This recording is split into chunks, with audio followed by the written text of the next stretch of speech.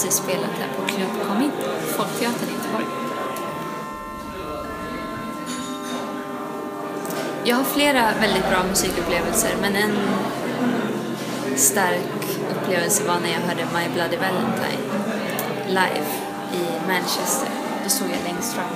Och det var liksom innan jag började använda öronproppar och var försiktig med mina öron. Så då kunde jag liksom bara njuta av en vägg av ljud. Det är en sån här konsert som jag minns väldigt tydligt. Jag skulle beskriva min musik som långsam och meditativ.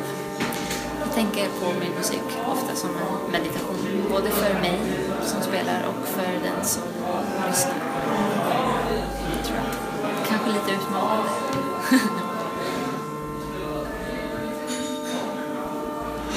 Arthur Russell, Tower of Meaning.